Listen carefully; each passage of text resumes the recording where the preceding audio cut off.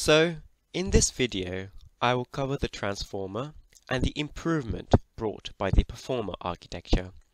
I will focus on the encoding side, as all improvements demonstrated by the performer encoder over the transformer encoder all apply to the decoding side as well.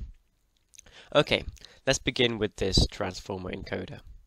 So, the input will be a series of words, which are often referred to as tokens.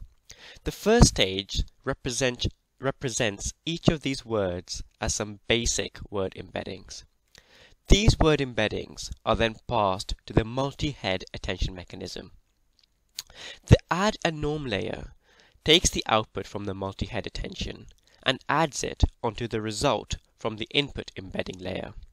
This is known as a residual connection. Then the combined result is passed to a typical feed-forward network, which is followed by another residual connection.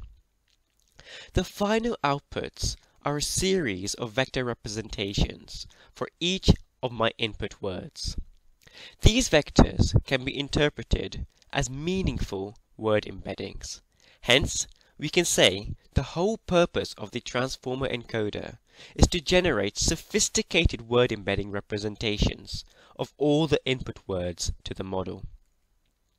The most interesting aspect of the transformer encoder is the multi-head attention mechanism, and hence we will focus on this aspect. But first, let's see what are the main differences between the performer encoder architecture and the transformer. So, we pretty much have the same structure as before. In fact, the architecture of the performer is identical to the transformer, except we have replaced the multi-head attention mechanism with something called the favor plus mechanism. As a heads up, the favor plus mechanism is an approximation of the attention mechanism, which allows the performer encoder to be faster than the transformer in operation. As the only difference between the two models is in this red layer, the rest of this video will specifically focus on understanding how we can approximate the multi-head attention mechanism with the favor plus mechanism. For any attention mechanism, we have three inputs: the value, key, and query, which we have respectively denoted V, K, and Q. Note, the transformer tends to use the word embeddings in turn as the query and the keys and values, and all the other embeddings where the key is its corresponding value are the same word embedding. Let us denote the output of the attention mechanism as Y. The multi-head attention mechanism is a simple extension of the attention mechanism where there are several attention mechanisms in parallel. The output from each attention mechanism is concatenated to produce the final output Y. Let us denote the dimension of a word embedding as D, and the number of words as the input of the input as L. For example, in this input we can see that there are L words where L is set to the value of 7. Then we can think of our value, key, and query as tensors where each word embedding is a row vector. Hence, each of these matrices will have L rows and D columns. Now, for a given attention mechanism, we have a compact formula to link the output to the three inputs. A more useful form of writing this formula is shown at the bottom of the screen. These formulae are equivalent, but you might need to stare at them for a bit to convince yourself. Okay, so far we had this formula for an attention mechanism. But what is the most costly operation in terms of time in this formula that will be required to be performed by a computer? Well, that would be the tensor A multiplied by the V matrix. We can clearly see that the number of operations to multiply these two matrices will be L squared D. Recall, L represents the number of words at the input. This order of complexity means we have a quadratic relationship between the number of input words and the time taken to execute the attention mechanism. This is pretty bad because if we want to handle long sequences of words, our attention mechanism will take quadratically longer in time. This is why the performer is introduced. As we have mentioned, the performer uses the favor plus mechanism in place of the traditional attention mechanism. Just for completeness, favor stands for fast attention via positive orthogonal random features. As we know from the regular attention mechanism formula, the attention mechanism matrix is given by this formula.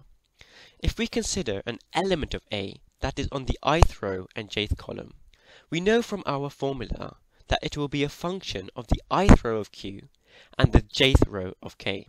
Hence, we can say that this element is some function of the ith query and the jth key.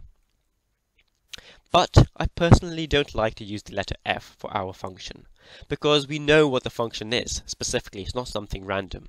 So we will represent it with a symbol of something called the kernel. In other words, I'm slightly changing the notation we are using. Now, in general, we can write the kernel of two vectors as the following. The E represents the expectation, and the phi function represents something called the random feature map. The basic idea is that the phi is a function that is sampled from a distribution of functions, where the distribution satisfies this equation we have here. So, when we apply this randomly sampled function on some vector, it can change the dimensionality of the vector. We will say it changes the dimensions from D to R. So now, using this relationship, we have a new expression for an element of our attention matrix. One way we can approximate the expectation is by just using one sample of the phi function and just say that is good enough. Hence, if we denote Q dash and K dash as the matrices after having the random feature map applied to each of their rows, we have an approximate formula for the attention matrix. A approximately equals Q dash transposed multiplied by K dash. This is essentially where the favor plus mechanism makes a saving over the traditional attention mechanism, because we have eliminated the nonlinearity in computing the attention matrix and can now be calculated directly by multiplying two matrices, which is a linear operation. From before, we know the output of the traditional attention mechanism is given by this formula. If we substitute in our approximate attention matrix formula, we can control the order in which we do the matrix multiplications to give us this new set of formulae to approximate the output to the attention matrix. I will call this approximate output to the attention mechanism y hat. As we did before with the traditional attention mechanism, let's find the most costly operation in this approximate attention mechanism. That would first be K dash multiplied by V. That of course has an order of complexity of LRD. But this resultant matrix is post-multiplied by Q dash, which also has an order of complexity of LRD. And voila! This is the favor plus mechanism that has approximated the traditional attention mechanism. And we can see that now we only have a linear order of complexity with L, i.e. the number of input words. Hence, we can expect the performer to perform a lot faster for long sequences compared to the transformer.